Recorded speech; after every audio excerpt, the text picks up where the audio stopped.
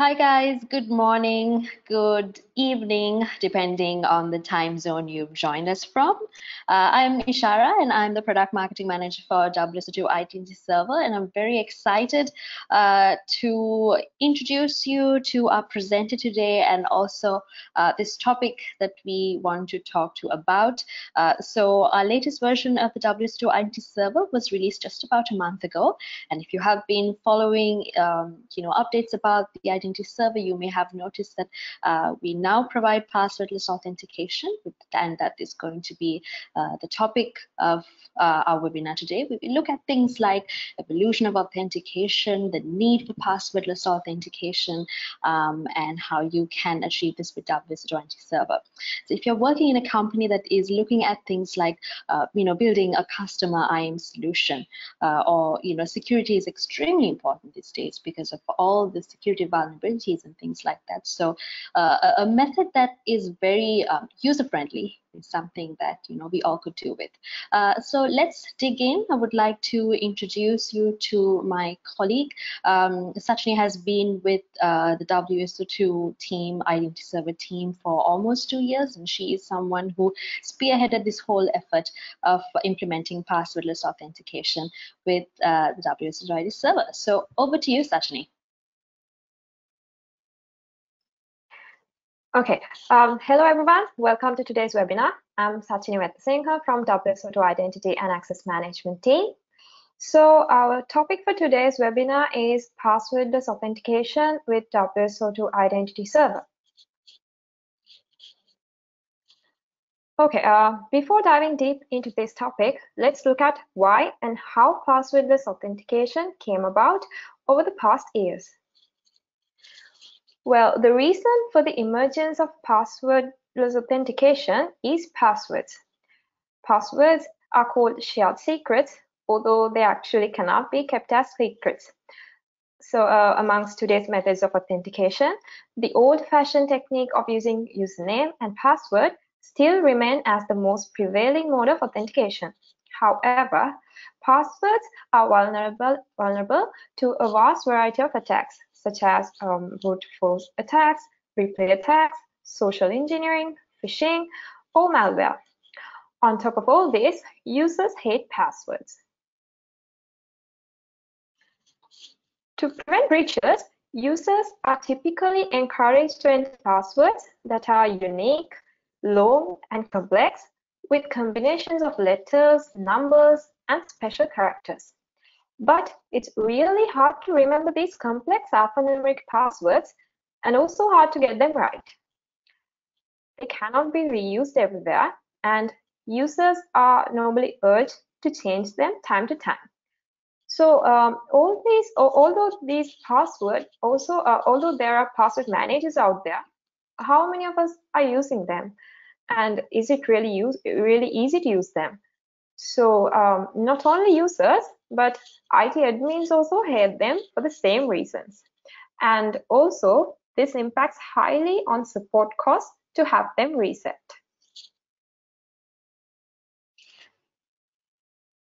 So who actually loves passwords? Well, of course, only hackers do love passwords. Over the past couple of years, you have most probably seen the statistics that 81% of data breaches are caused by compromised, weak, and reused passwords. Well, nothing much has changed in the last year as well. According to 2019 data breach investigation reports of Verizon, they have confirmed that 80% of hacking-related breaches still involve compromised and weak credentials. And 29% of all breaches, regardless of the attack type, involve the use of stolen credentials. And for 32% of all successful data breaches, phishing has been the primary weapon.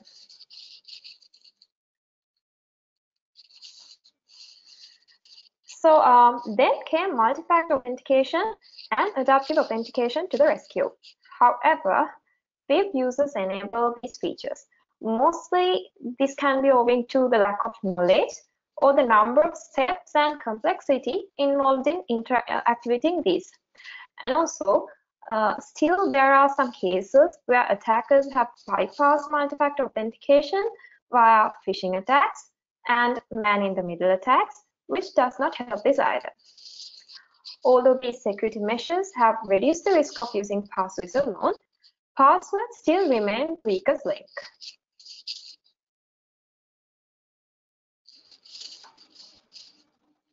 So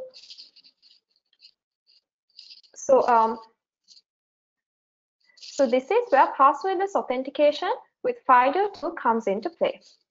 With passwordless authentication, you actually don't have to enter either your username or password for login. You just have to register your security device or biometrics and simply log in.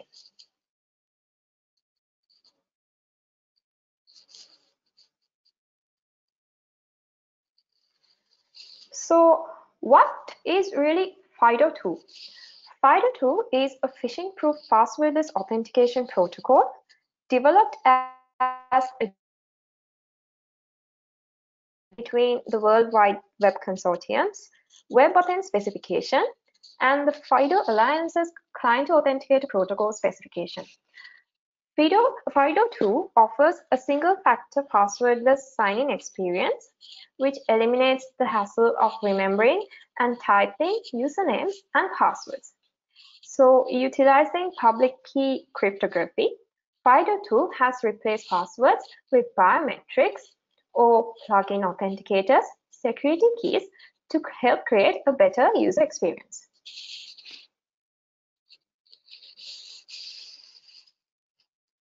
Let's look at the difference of traditional authentication flow with passwords and the passwordless authentication flow.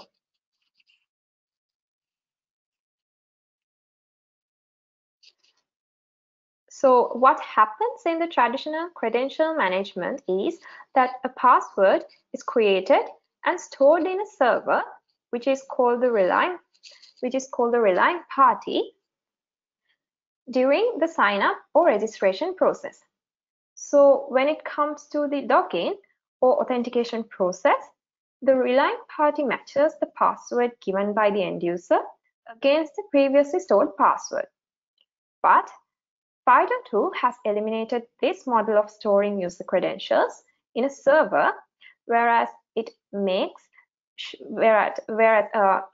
sure that the cryptographic login credentials never leave the user's device and are never stored on a server. This security model has eradicated all sorts of password theft and the risks of phishing attacks.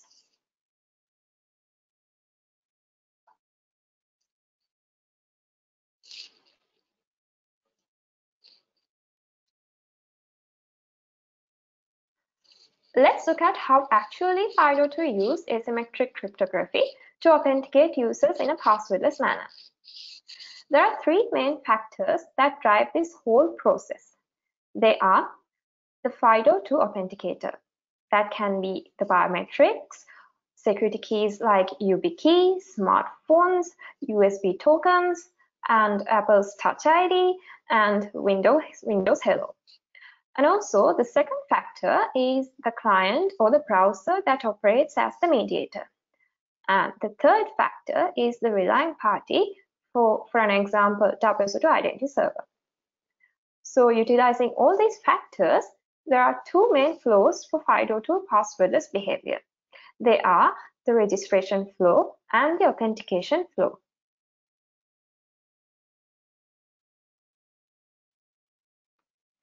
In the registration flow, when the user begins the registration process, the relying party sends out a challenge. So the user agent, which is the browser, responds to this by using the WebAuthn API to prompt the user's authenticator to create a new key pair. So at this point, a relying party specific credential key pair, which is the private key and the public key, is generated in the authenticator. The private key is used to sign the challenge generated by the relying party. From this key pair, the user agent sends the public key, a credential ID, and the signed challenge over to the relying party. The private key never leaves the authenticator.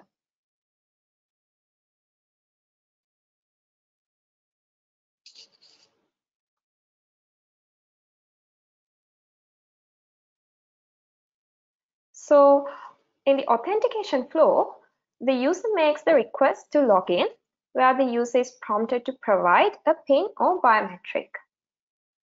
This triggers the authenticator to send an assertion to prove that the user possesses the private key.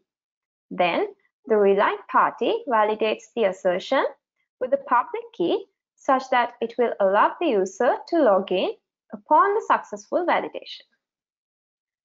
The most important factor that enables passwordless authentication with FIDO2 is the concept of client-side resident public key credential source, or the resident key, which is stored in the authenticator instead of being encrypted and stored on a server.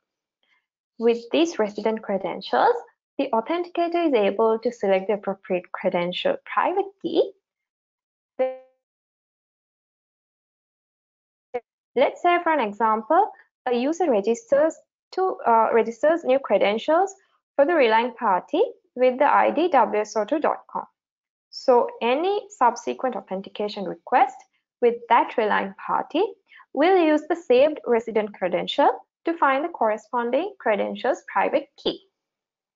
So as to try out passwordless authentication with FIDO2, all you need to have is an authenticator that supports resident keys.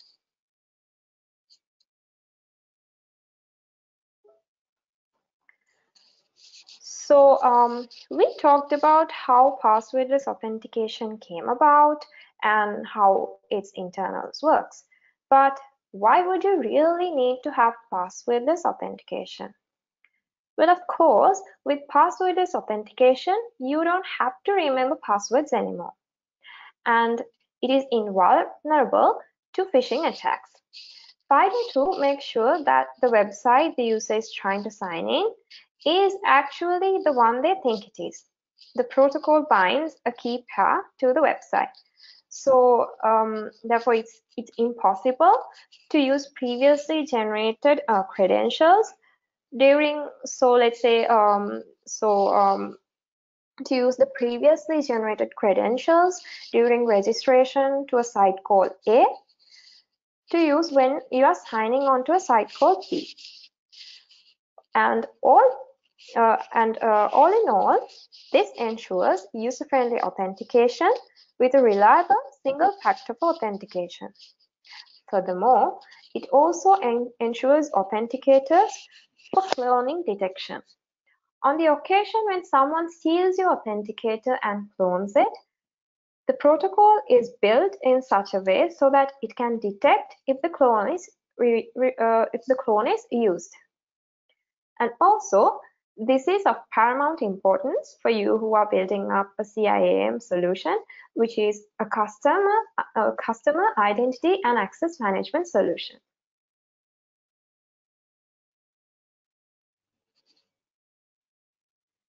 So let's see how WSO2 Identity Server supports passwordless authentication. For this, I will take you through a simple demo on how this can be done using the latest release version of Identity Server. So for this, I have already created a user account for myself.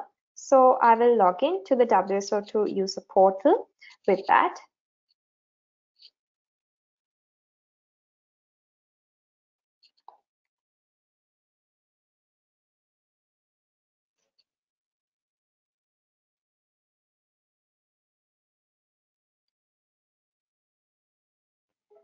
Okay, so now I'm in the user portal and logged in with my account. So what I'm trying to do here is I'm trying to register my device. So I'll go to the security tab.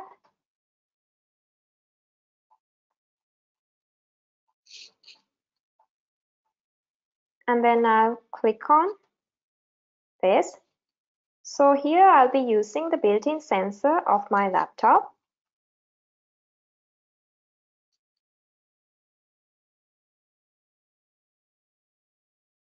it's the macOS Touch ID, so I can give in a name here. So the device is now successfully registered in our user portal. I'll log out from the user portal. I have configured the sample application to use FIDO for authentication. So what I'll do now is I will try to log into this application with passwordless authentication. This will prompt for me to give the Touch ID. So I will select my account. And you can see that I have logged in to my sample application. So this is simply how passwordless authentication works with WSO2 Identity Server.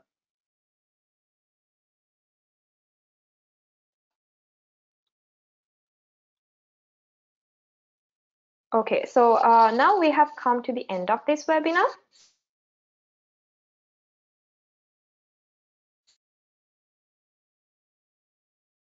If you have any questions, guys, we should be able to take them. So do let us know on the slide panel if you have any questions about passwordless authentication or anything during the presentation.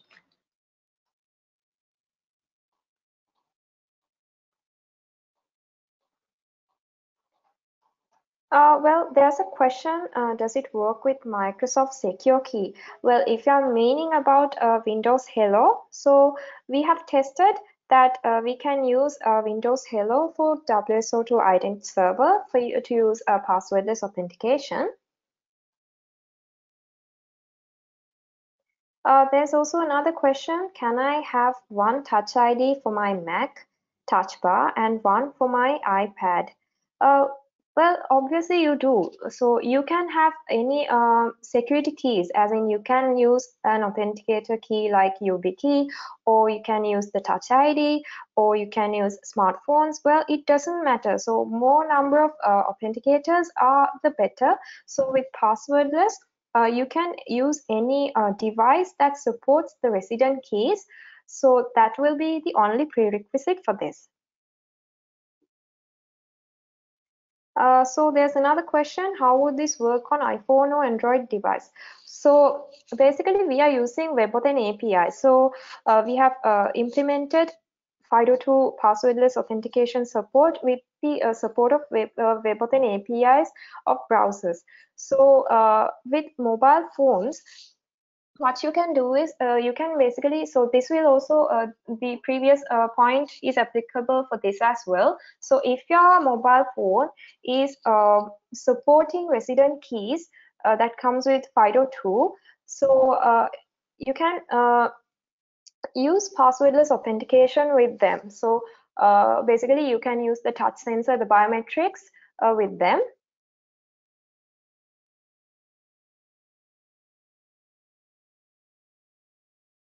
The user portal in version 5.10.0 doesn't support FIDO2.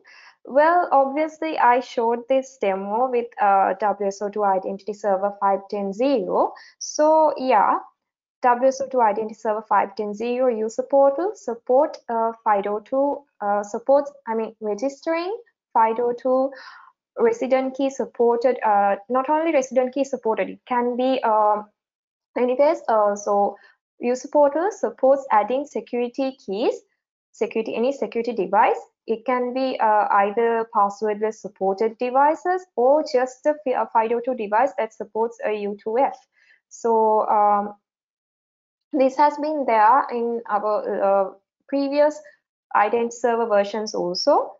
And with 5.10.0 version, we have added the passwordless authentication capability that comes with FIDO2 as well.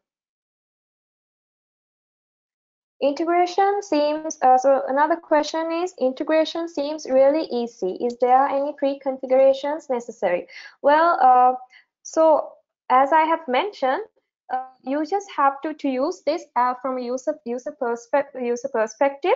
You just have to register the device from the user portal, and you just have to use your biometrics. I mean, in the process of registering also, you just have to give your the biometric or the security key or any security authenticator that you use to register to the user portal, and then you just have to use the same exact thing to log in as well. So integration is pretty easy. From level, what you have to do is you just have to give passwordless authentication with FIDO2 option to the application that you are configuring. So it's pretty easy. Do you have any support for APIs? Well, of course, we have built these with REST APIs. So we have the REST API support for FIDO2, passwordless authentication also. There's another question. As an admin, can we configure the portal to only allow users to register FIDO2 devices, not MFA or other options? Well, yes. So what I can say is, so MFA means so multiple factors for authentication. But with passwordless authentication, this can be called a single step authentication. So you don't have to give the username or password. So if you take multi-factor authentication, the first step can be basic authentication. That's password, username, password. And then if you take FIDO2 as the second step, then that will be username, password, and then the FIDO2 authentication. But in passwordless authentication, you have eliminated this scenario. What you can do is you can simply use passwordless authentication. That means passwordless authentication with FIDO2 as the first option. So it's a single step authentication. So as I mentioned earlier, an admin can configure this so that they sample to the applications they want, so that the user can log into these applications using passwordless authentication straight away. Well, of course, there's another question. Can we use IIS version 5.9.0 for this as well? What would be the difference between IIS 5.9 and 5.10? Well, we have implemented this feature with WSO2 Identity Server 5.10.0. So this will be there from 5.10.0 onwards. 5.9.0, we have the FIDO2 U2F support, and also versions that are below 5.10.0 have the U2F support, but not passwordless authentication support. All right, so we took in as many questions as possible and really appreciate the enthusiasm you guys have shared with us. So what we will do is we see a lot of requests to share the slides, which we will most definitely do along with the recording of the webinar as well. Something else that you can be a part of is VP and General Manager of Identity Access Management at WSO2, Prabhat Srivaddhana. He will be hosting meetups tomorrow, all hosted online and across about 6 time zones as well. And tomorrow's topic will be on securing SPAs with OpenID Connect. So if you're interested, you can simply go to the Identity Access Management page or go to WSO2 and look for Identity Server, and you will see a link right on top saying meetups. You can go ahead and RSVP and share with your colleagues, and it'll simply be conversations about identity and access management in general. And like I mentioned, tomorrow it will be on securing SPAs with OpenID Connect. And he's also hosting a webinar next week on figuring out a maturity model for CIM in your organization. So if you think you might be at an early stage of customer IAM or at a latter stage, this webinar would be a perfect one to find out where your organization is and what you can do to get to the next level to give your users a good experience. Thank you so much for joining us. Like we said, we'll send you the recording. Satani, thank you so much for the great job and all the effort for a great presentation. And thank you everyone for joining. We'll see you hopefully maybe at the online meetup tomorrow. Bye-bye.